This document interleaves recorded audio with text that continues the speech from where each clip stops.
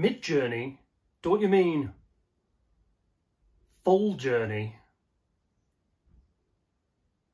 In today's video, I'm going to be showing you how you can make fantastic colouring book pages using BlueWillow AI. Now, it's very similar to Midjourney, but as Midjourney's popularity has increased, BlueWillow is a great alternative. Hello, my name is Ben McQueenie, and if you haven't been to this channel before, I make videos on how you can make a great passive income from low content and no content books on Amazon KDP. And if that sounds like something you like the sound of, then please subscribe to my channel, leave me a like and hit that notification bell.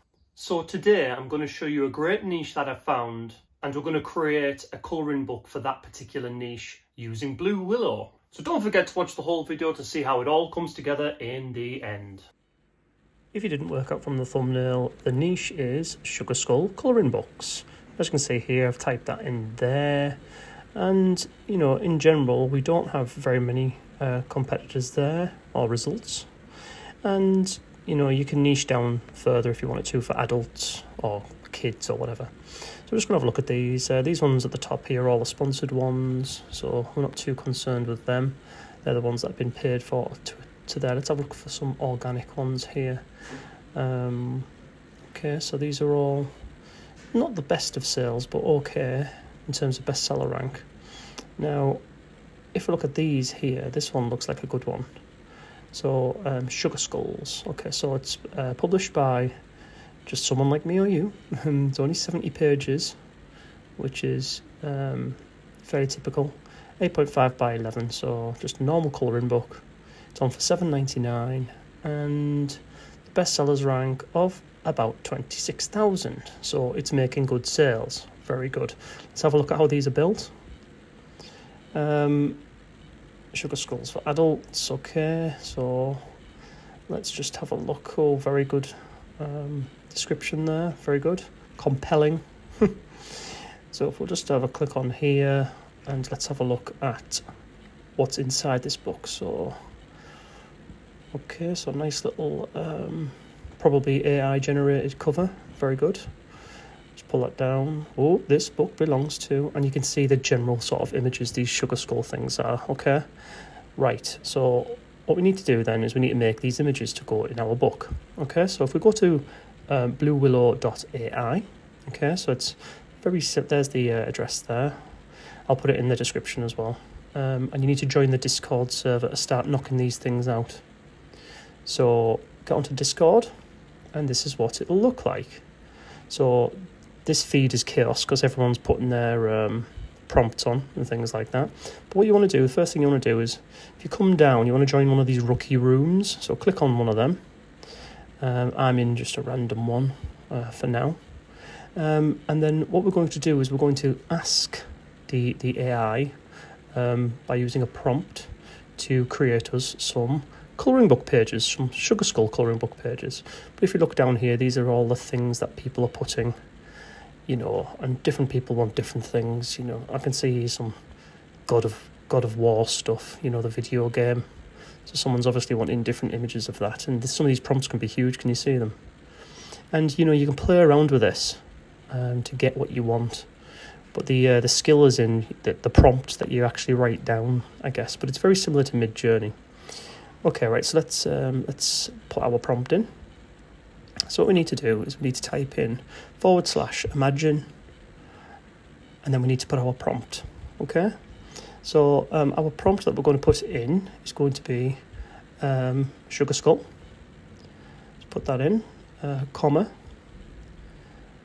Then we're going to put colouring book image, okay, another comma.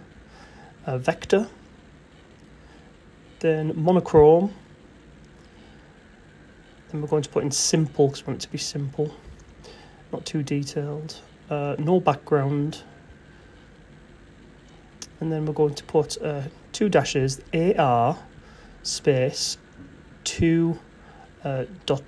3, which gives us a portrait image. If it was 3x2, it would be a landscape image. Okay, so that's your prompt there. That's what you want to run if you want to these Sugar Skulls. So let's press that. And what it'll do is it'll say, oh, thank you for the prompt. Very exciting. We're going to give you that soon. Okay. Now, this feed is chaotic. So what you can do is if you go up to this little square box up here, inbox, yeah, click on that.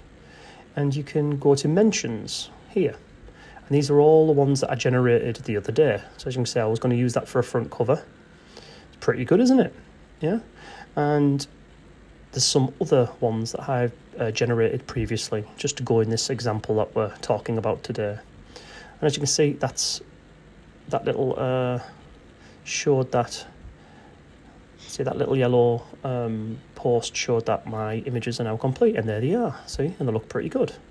Now, if we click on this by going jump to, it'll take us to the actual post. What we want to do is we want to make these bigger because these are just thumbnails. So if we just press the upscale buttons, so upscale 1, 2, 3, and 4. So upscale 1 is top left, upscale 2 is top right, and so on and so forth. So let's upscale those. Now if we go back to our little inbox, what I was talking about before, and there it's already started to do it. So it's upscaled it from thumbnail to a kind of a little bit bigger, but these images still are very small, okay, so they're not great for using in colouring books. So what you can do is let's just find one that we like. Okay, we like this one. Let's click on that.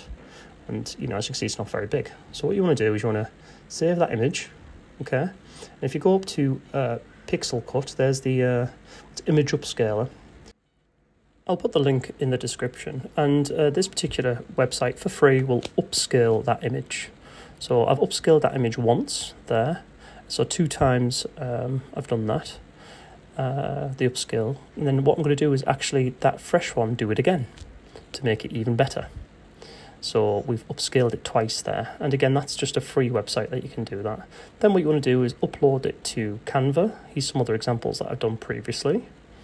This is an 8.5 by 11 template, which is just what the colouring book would be. So what we need to do is you can see there if I zoom in that's really good definition there, so that will print really nicely on KDP. So what we need to do is we just need to upload that image that we've upscaled twice. Okay, that's going to upload, fantastic.